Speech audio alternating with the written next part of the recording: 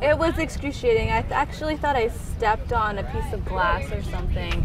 And breaking now, stingrays strike at least 38 swimmers at Coronado's beach. One of those, that woman right there. She is 7 months pregnant and on vacation. What a vacation. 10 News reporter Craig Herrera is live in Coronado. And Craig, she says the injury today is especially upsetting. Why?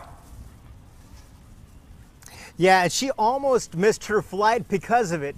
The reason? The treatment. Lifeguards take a bucket just like this, put a plastic liner in it. You'll have to put your foot in there and soak it in water that's 105 degrees for at least 45 minutes.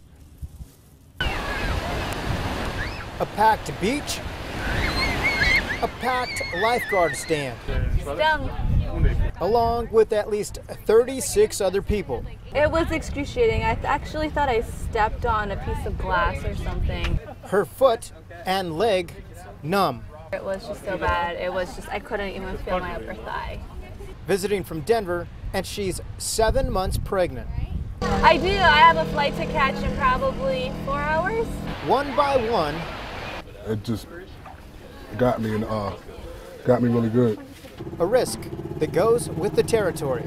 I'll remind them that this is nature. The stingrays were here first. This is their breeding ground. They love shallow, sandy water. I've never seen this many stingrays out here at Coronado, and I've been here for the last 20 years.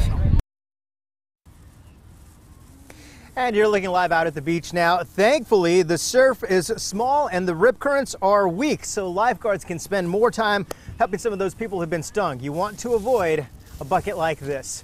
Live in Coronado, Craig Herrera, 10 News. Craig, thank you.